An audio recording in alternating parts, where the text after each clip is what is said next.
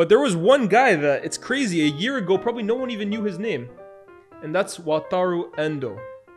And a lot of the buzz after the game, because he played so brilliantly, I think got the better of De Bruyne a few times, looked better than Rodri at times. He really took a hold of that game, was wow.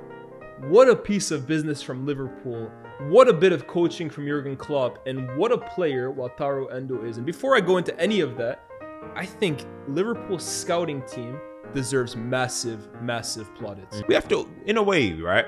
I think everybody has to kind of hold their hands up and be like, listen, Endo, we all owe you an apology. Yeah. Because we weren't familiar with his game. It's as simple as that, bro. Facts, we were not familiar with his game because you look at him, listen, we all watched him in the World Cup with Japan and he was a good player, but you know, Japan, they always have these kind of techie, short, decent players, right? So you're just thinking, oh, okay, that's just Japan on the international stage. No one's going to sign these guys. And then they bring in Endo.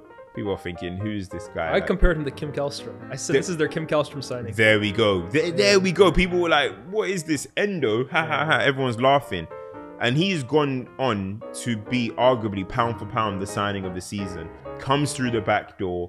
Klopp says to him, I really need you. And I even remember tweeting saying, why did Klopp lie to him like this? Because he ain't played in ages. But maybe he'll just get acclimatized. Yeah. And since then, I mean, this guy is running midfields, man.